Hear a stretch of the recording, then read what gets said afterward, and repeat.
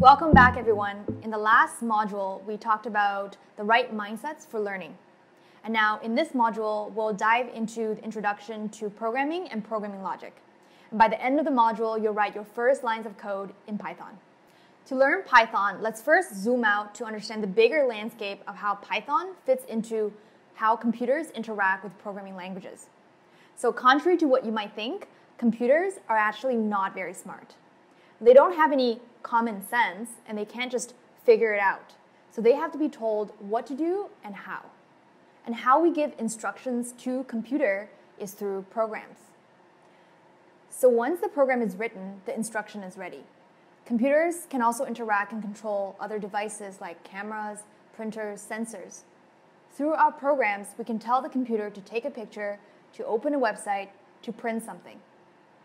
They can also be programmed to do these things when some event is sensed by a sensor. So for example, we can connect our computer to a motion sensor and a camera. And the program can take a picture when the sensor senses any motion. This combination of logic, computation, and interaction with other devices is what makes programming a powerful tool.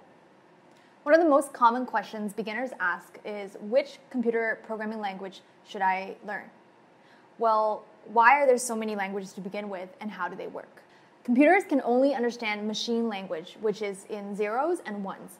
And it would be very annoying for us to be able to speak to the computer in the machine language.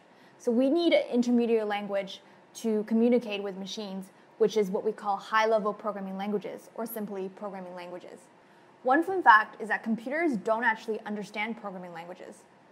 So what we write are first translated into machine language in what is called a compiler. This is where things get interesting. Different kinds of computers may have different machine languages. So for example, the instruction meant for Intel processor may not be understood by AMD one.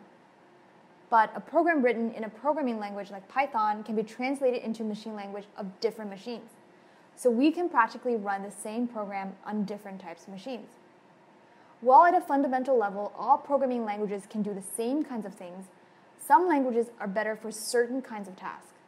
We won't get into the details of that now, but overall programmers trade off power for convenience when they choose which language to use. People also share and reuse each other's programs through libraries. This is one of the reasons why Python is such a popular language. It has so many useful libraries. In one of the later modules, we'll use Pandas, one of the most popular libraries for data science. Awesome. Hopefully that was pretty straightforward. Now head over to the questions to tackle some of the topics that we talked about in this video and see if you can recall them. In the next video, we'll dive into programming logic. See you there.